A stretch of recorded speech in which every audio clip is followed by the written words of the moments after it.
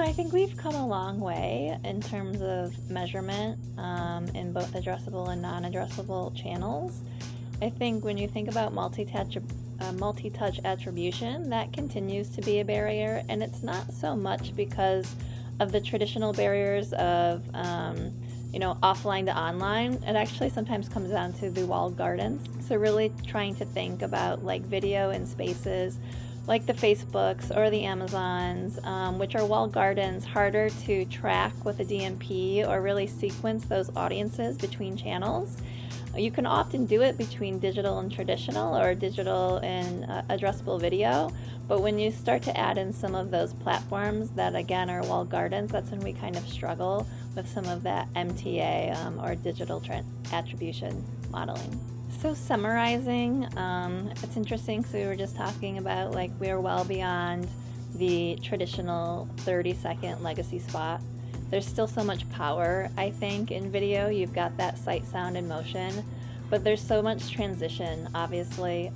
When I'm talking to creatives and I see them come up with great storytelling ideas and they do it in the horizontal frame, I say, oh, if only we would have caught this like pre-production, because sometimes it comes down to getting or capturing content, producing content in a vertical frame versus a horizontal frame can make all the difference when it comes down to media buying. Because the way the story translates in mobile now in that vertical environment compared to how it translates in the horizontal environment in some traditional platforms, it's so interesting because you've got such scale in both, and to be able to have that flexibility or sometimes think mobile first when it comes to video can be really impactful. If I had the silver bullet, I'd be rich. I probably would have started my own company and shopped it around. But I think it goes back to my original point in the first question, like that silver bullet of trying to get to addressability and think about messaging sequencing across channel and across platform. We've come such a long way, and we've definitely made progress, but really being able to get 100% there versus let's say 60-70% there is going to make all of the difference. So while I don't have the silver bullet, like I'm hopeful that some of the closed walled gardens, and that's not just digital, that includes like connected OTT, being able to open up some of that like barrier to measurement, I think is going to make a big difference.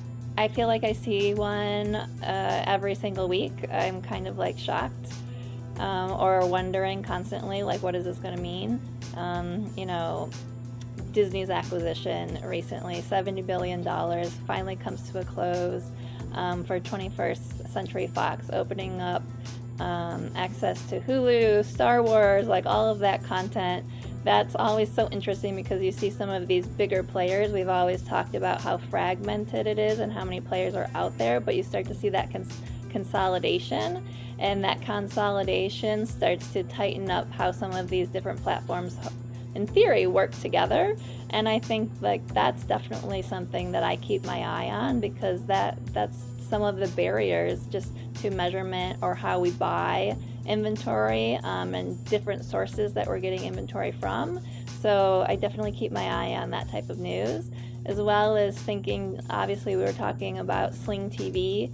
Sling TV is a perfect example of like how we really can tap into addressable video, but seeing now some of the other players coming into the space, Apple TV, the app, like that announcement just coming out a few weeks ago, YouTube TV trying to make a big play in the space. Again, these are all competitive platforms, but they have some really strong backings based on their parent company. So keeping an eye on how that transforms not only video, but addressable search, addressable display, definitely something to keep my eye on. So I work in a very traditional vertical, consumer packaged goods, fast-moving food.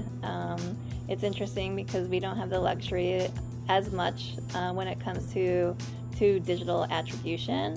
If you don't have an MTA, if you don't have a DMP, you're often kind of waiting on those annual or maybe biannual MMM results, which sometimes that delay in itself is almost a year in the making, which it becomes a struggle to try and make the best purchasing decisions and the best planning decisions for that type of brand.